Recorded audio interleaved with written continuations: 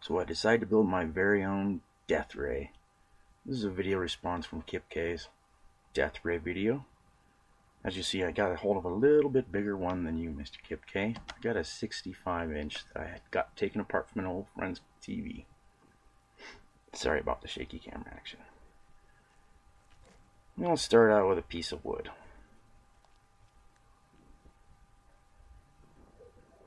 That didn't take very long. Fire.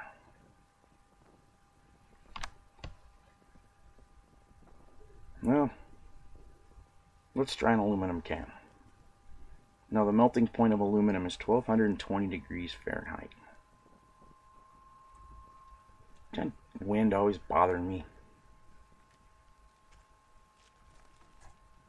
Alright, you stay this time. Ah, the hell with it.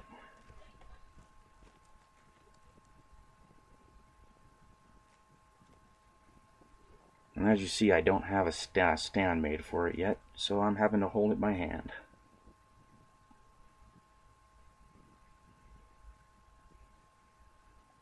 Just like butter.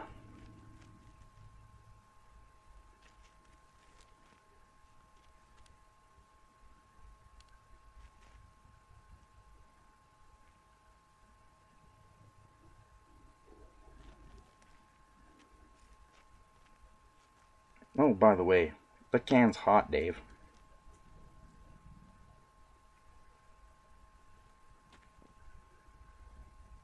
I warned you it's hot.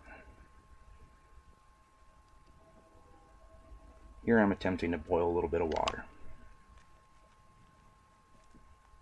You can't really see it very well because of how dang bright it is. My little Sony blogger just can't quite get it.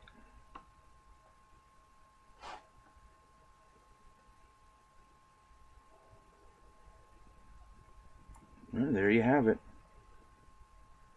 Thanks to KipK for the great advice, and everybody have a good one as always.